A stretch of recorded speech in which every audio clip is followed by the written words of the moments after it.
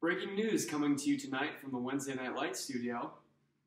April Fool's Day postponed. Due to uncertain times surrounding the coronavirus, the officials are now eyeing an October 1st makeup. Welcome, Bridge Builders, to Wednesday Night Lights for another installment of Wednesday Night Lights. And that meme was actually brought to you by my roommate from college and dear friend, Luke Smith. I got a good chuckle out of it, so I thought I'd share it with you. Thank you for blessing us with that, Luke. Well, we're doing a standalone message today. What a standalone message is it's a message that kind of fills some space before we jump into our next series. We will be starting a new youth group series next week, but this week we'll be doing a standalone message.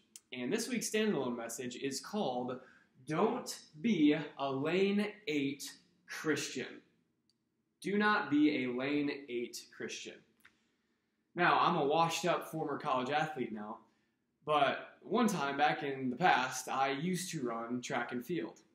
And if any of you guys have run track and field or you know a little bit about track and field, you know that the fastest lane on the track is lane 8, right? Or maybe even lane 1, right? Lane 8 or lane 1, they're the fastest lanes on the track. Well, if you've actually ever run track and field, you know that that is not true. Actually, lane 8 is one of the slowest lanes on the track, with lane 1 as well. I argue that lane 8 is the slowest on the track because when you're running in lane 8, oftentimes you're running near a fence that is separating the track from the stands or the spectators who are watching the event. And oftentimes you're running in lane 8, and you can high-five your mom and your dad as you are coming in last place. Lane 8 is not the fastest lane on the track. In fact, lane 4 and lane 5 are the fastest lanes on the track. If you're one of the faster athletes, those are the lanes that you are going to be placed into, not lane 8. But when I ran track back in middle school, I had a friend who used to take pride in being slow. Whenever we do a warm-up lap around the track, or whenever we be stretching, jogging, what have you, instead of going in the fast lanes where the rest of the athletes would be warming up, he purposely would go out into lane 8, and he would bring other friends with him as well. And these friends were also not the fastest athletes in their own right. But they would warm up in lane 8 because they thought it was funny to be slow. And they were just there to have a good time. Again, this is middle school when most people just hang out in the pole vault pits and just want to flirt with girls and whatnot. But they're in lane 8 having a good old time, taking pride in being slow. Whereas they should have strove to be in lane 3, 4, or 5, one of the fast lanes, so that they can be as good at track and field as possible. But here's the thing, beloved. Lane 8 is still on the track, as is lane 1. Now, lane 8's not going to win you a bunch of races. It's oftentimes going to come in last or second to last on the track. But it is still on the track, no matter how slow it is. Lane 8 is still a part of the track. And the parallel that I would like to make between track and field and the Christian life is this. The Christian life is a race for fruitfulness. It's a race for fruitfulness. Now, what in the world is fruitfulness? Well, fruitfulness is living a good, godly, righteous life, filled with good deeds. That's what it means to be a fruitful Christian. You're living a life that is defined by love for God and love for others. You're doing good works with the Holy Spirit's help. You're living out the grace that has been given to you in Christ. You're chasing after Jesus with all you've got. That's what it means to live a life that is chasing after fruitfulness. And that's ultimately what the Christian life is when it's all boiled down. We are zealous for good works. We are not lazy Christians just because we're saved by grace through faith. That does not mean that we don't go out and work our tails off, chasing after Jesus. The Christian life is a race after fruitfulness and faithfulness to Jesus. And Jesus says this, he implies this in the parable of the soils. And if you know this story, I'm not going to read the whole story. I'm just going to read about the fourth soil here. And that correlates to us as Christians. We are the fourth soil, ultimately. The seed that has fallen on good soil, that has become receptive to the gospel, that bears fruit, that seeks to follow after God, and to do good works, and to be zealous for the things of God. That is us here. We are the fourth soil, if you are in Christ. That is us. And what I want us to notice about the fourth soil is this. Matthew chapter 13, verse 23 says the following. But the seed falling on good soil refers to someone who hears the word and understands it. That's us. This is the one who produces a crop, yielding, now this is where kind of my eyebrows popped up here upon reading this. That person yields a crop 160 or 30 times what was sown.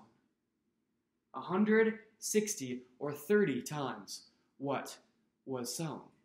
Now, what I want us to notice about this text is that there are some Lane 8 Christians out there who might not be as equally fruitful as a Lane 4 Christian. Now, a Lane 8 Christian is still a Christian. Do not get me wrong on that. They are still following the Lord. They are still chasing after God in some respect.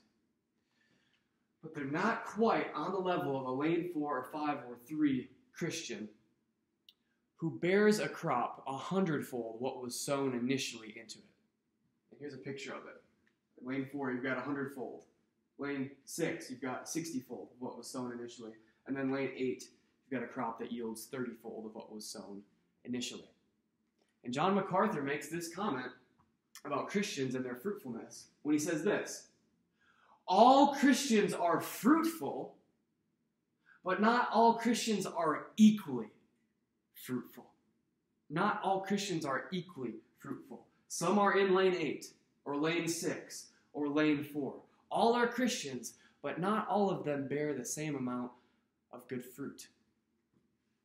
And we also have to clarify something very, very theologically a non-negotiable, something that we must grasp and that we must understand before we even talk about bearing fruit for the Christian. That Christians, we as Christians, we do not get to heaven by our good works. We cannot earn our way into heaven or earn right standing with God through our good works.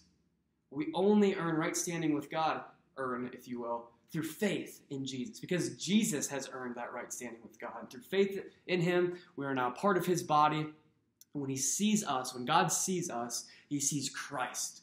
And he does not see our sin any longer. So we as Christians, we do not get to heaven by our good works. But here's the catch. We as Christians are rewarded in heaven by our good works. Our lives are assessed by our good works. And we get to celebrate the victories that we've won for Christ and the righteousness that we've fought for Christ. We get to celebrate those things forever and ever and ever. But we have so few moments here on this earth to actually do that and to win those victories for Christ. So few moments. But we have all eternity to celebrate the good, righteous deeds that we do for Christ here on this earth in the short time span that he has placed us here. We are rewarded in heaven for our good works once we get there, right? And Paul says this in 2 Corinthians chapter 5. It says, so we make it our goal to please him, whether we are at home in the body or we are away from it. So whether we're in heaven pleasing God because we are sinless people and we will no longer sin anymore, we're pleasing God in that the ultimate sense, we can never sin ever again. We're going to be pleasing him in that regard for sure. But he says, just as much as you want to please him and you seek to please him in the next life, seek to please him just as much in this life. And we're going to be perfect in the next life. We can't help but do anything but please him in the next life. So try, by God's grace, to please him just as much now as you will then. That's what the Apostle Paul is saying here in verse 9. He goes on to say this. For we must all appear before the judgment seat of Christ, so that each of us may receive what is due us for the things done while in the body, whether good or bad. We will all appear before the judgment seat of Christ, both Christian and non-Christian alike will both appear before the judgment seat of Christ. But we are not under his condemnation any longer. He judges us by the quality of our works after we've already been saved by him. Whereas the non-Christian, they have not been saved by him. And they are judged by all the bad things they do, and there is no grace for them whatsoever. We've already been saved. We've got nothing to lose any longer. We've got everything to gain. And that's the beauty of being a Christian. And Paul also says this in the first letter to the Corinthians. In this context, he's talking specifically about pastors and ministers who are teaching doctrine and theology that is not as sound, as good, sound, hard, quality doctrine. And it will be shown for what it is on the last day. But this also applies to us as Christians as well. What kind of foundation are we building our lives on? What kind of doctrines are we living by? Because behind every practice in our life, behind every good work or bad work, there's a doctrine behind that. There's a theory behind that. There's a theology behind that, a belief in God behind that. What are we building our life on? Well, this is what it says in 1 Corinthians chapter 3. It's what Paul says. At the end of the day, when all of our last works, and all of our good works and bad works, and our lives are assessed at the judgment seat of Christ, it will happen like this. If what has been built, namely our good works, if what has been built survives, the builder will receive a reward. Yes, praise God. If your heart's intent behind you completing such good works was to please God and to live for God and to live for Christ and not to live for yourself, you will receive a reward that will last forever, where no moth and no rust and no thief can ever break in and steal or destroy any of these good works that you have done. You will receive a reward if your works are genuine. But if it is burned up, the builder will suffer loss, but yet will be saved, even though only as one escaping through the flames. Only as one escaping through the flames. It's almost like you still got hot ash on you as you enter into the pearly gates. And I think that in one sense is referring to a lane 8 type of Christian. Somebody who does not build their life on sound doctrine or live with sound intents and heart inclinations to go out and actually please Christ. I think in part that is what this text is referring to. All Christians are fruitful, but not all Christians are equally fruitful. A lot of good deeds that we thought that we have performed here in this life will be exposed for what it is in the next life. But the beauty about this passage is this, is that none of us will ever lose our salvation. Whether you're in lane 4 or you're in lane 8. You are secure eternally in Christ Jesus. But we will appear before his judgment seat to receive the things that are due us while we are yet in our body. All right? So we should make it our aim and our goal to have sound hearts, intents, and inclinations and desires to go out and to please God. And at the judgment seat of Christ, those deeds will be shown to be good for what they were while we were here in the body. Now, I have a quick question for you based off of this. Why wouldn't you want to be in lane 4?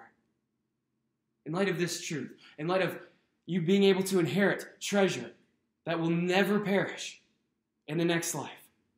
Moth and rust cannot destroy this. Thieves cannot break in and steal, and you'll get to celebrate the treasures and the wins that you have made for Christ for all of eternity. Now, why would you want to be stuck in lane 8? Why wouldn't you want to work your way to lane 4? And I got another quick question for you based off of that question. If you aren't striving to get to lane 4, are you even on the track at all? Are you even on the track at all? There's no lane 12 out here. Some tracks have a lane 9 or even a lane 10 at bigger track meets. But there's no lane 12 or 15 or 20. You're not in the grass here. That's what a non-believer is. That's a lane for a non-believer. They don't rejoice in the things of God. They don't seek to please God. All the good works that they do do not have a heart that is inclined towards God, and that will be shown and exposed for what it is on the day of wrath. But for us as Christians, we get to choose how fruitful we want to be.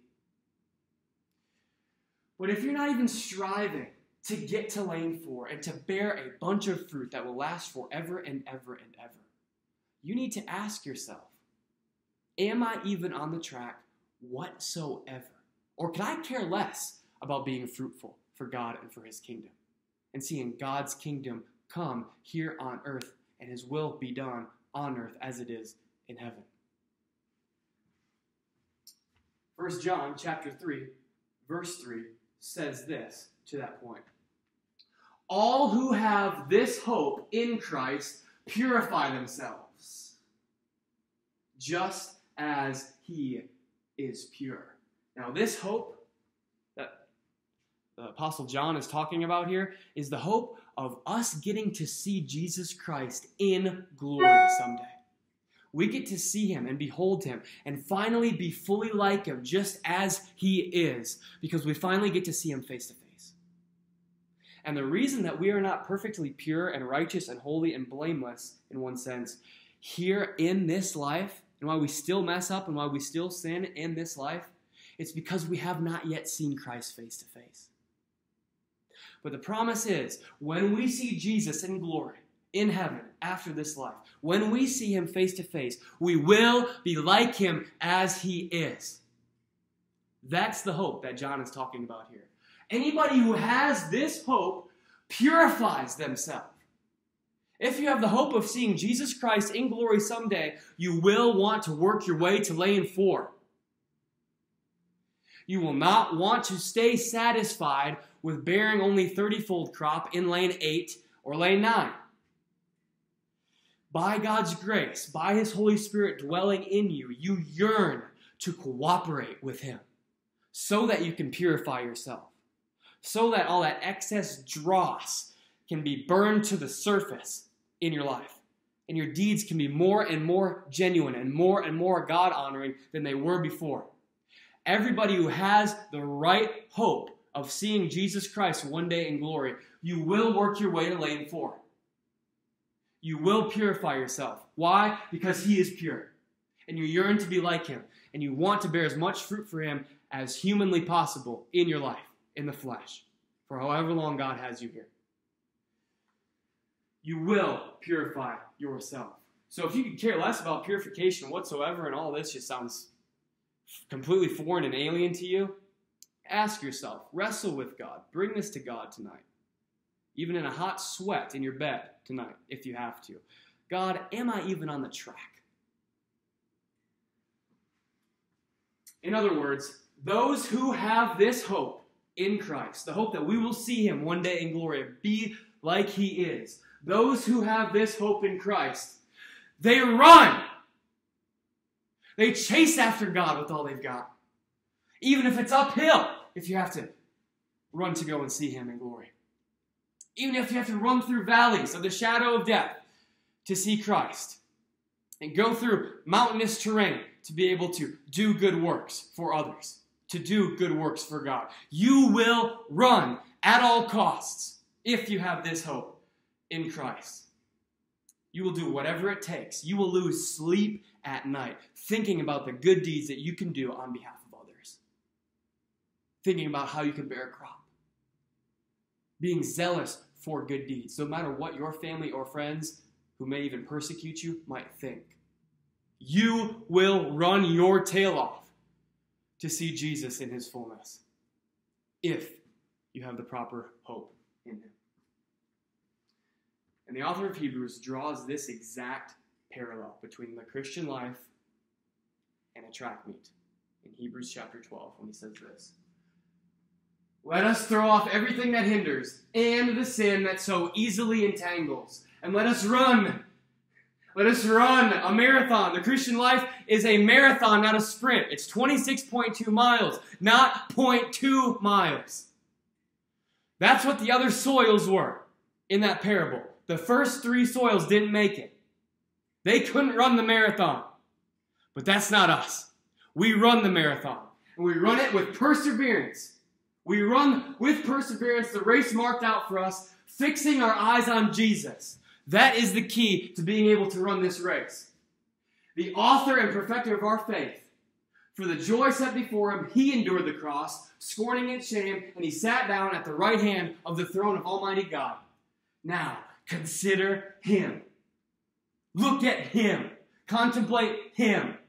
Think about seeing him in glory one day and the purification that will finally be yours in its fullness. Consider him who endured such opposition from sinners. So much uphill sprinting, if you will. So much persecution from non-believers and Pharisees and Sadducees and the scribes that would one day kill him. Consider him who endured that sort of opposition so that you will not grow weary and lose heart. So that you won't quit on him. So that you will keep running the race with endurance while sweat drips down your brow until you see him in glory when he calls you from this earth. Consider him and run your tail off. Now, a question that I have for you this evening is, in light of our quarantine here due to the coronavirus, what has hindered your race towards Christ during this quarantine? What has hindered your race? Assuming that you're running after him at all. What has hindered your race?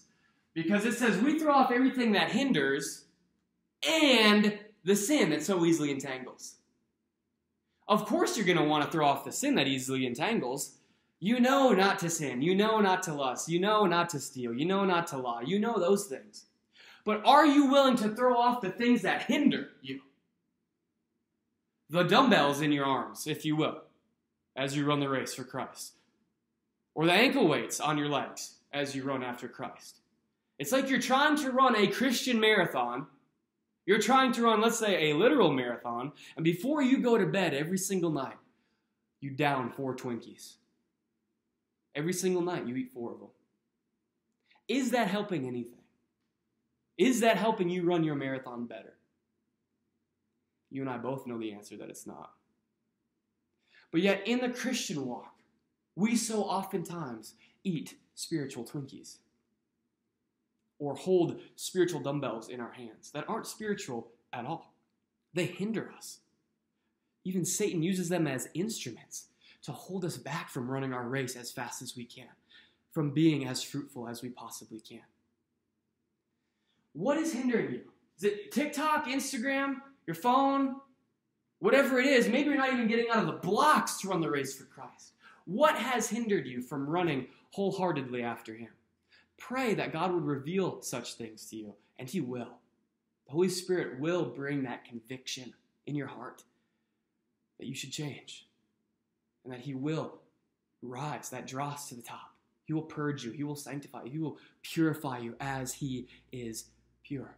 He never punishes us. He only purifies us to make us better, to make us better men and women, more fruitful men and women who chase after his own heart. Pray that God would help you see these things, and he will. I'd like to close with one scripture here that really floored me in light of our present quarantine from the book of Job. I was reading this in my devotions the other day, and I wanted to share and close with this. Job chapter 37, verses 6 or 7 says this. God does great things beyond our understanding. Amen. We can't understand him sometimes because he's so great. He says to the snow, fall on the earth, and to the rain shower, be a mighty downpour. He controls nature. He ordains snowfall. He ordains a downpour. And he ordains the coronavirus. God is ultimately in control of everything. And that's what is being said here in this text. He says, fall on the earth to the snow, to the rain shower, be a mighty downpour. Now, why does he say these things to nature? Why does he send snow? Why does he send a downpour? And why does he even send a coronavirus? Well, here's one of the reasons that he does. So that everyone he has made may know his work. He stops all people from their labor. And if you're like the rest of the country right now, your labor has either been thwarted or completely stopped. And you're now placed into a season of active waiting to see what happens next. And you finally realize that you're not as in control as you once thought that you were. He makes everyone know his work by stopping them from working. And as you've been stopped from working, perhaps, as you were once able to before the coronavirus, how have you responded? How have you reflected upon God and the things of God? Have you asked God, God, show me more of yourself. I want to see you. I yearn to be like you. I yearn to reflect on your works right now and acknowledge that you're sovereign and you're God and I'm neither. Have you stopped to do that? Because one of the reasons that God sends such things as the coronavirus or even a snowstorm or a rainstorm that stops people from working is he wants us to reflect on him, to acknowledge his works and his sovereignty and his providence and his goodness and his wisdom and the fact that he is so wholly other than any of us. He wants us to stop and to reflect on such things. So may we take time to do that in the coming days, weeks, months, however long this lasts. But let's not waste our quarantine by Instagram, Facebook, YouTube, whatever. And we could care less about purification and the things of God. Let's pray. Father in heaven, thank you so much for today and for these youth students. And God, you're doing a million things at once. You send a coronavirus so that we can reflect on you, so that we can chase after you more wholeheartedly. You also bring judgment through the coronavirus. God, may we repent if we haven't already. If we're not on the track running after you with our whole hearts, may you get us on the track and may you grant our repentance, Jesus. May we chase after you with our whole hearts. May we work our way to lane 4. May we be as fruitful of believers in you as we possibly can. And it's only by your help and by your Spirit that we are able to accomplish such things. So God, may you help us. It is only by your grace that we are able to do anything. So send your Spirit now, we pray. And it's in your Son's precious name that we do pray.